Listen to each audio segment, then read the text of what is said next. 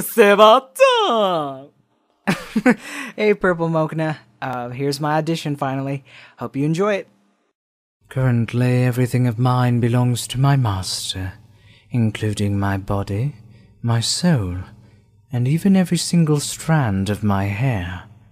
Following orders, as long as my contract is in place, is the art of being a butler.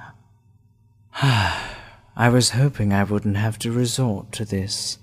However, it seems like you leave me no choice. Yes, my lord. It's only natural that children wouldn't know. Today is a certain lady's special gala. Yes, the final great ceremony of human life. A funeral.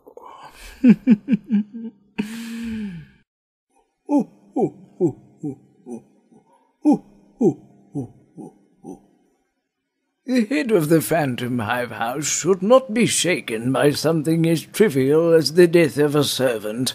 I never once saw the master lose his composure due to such trifles. If someone means any harm against the young master in this mansion, no matter who they are, these servants will have no mercy on them.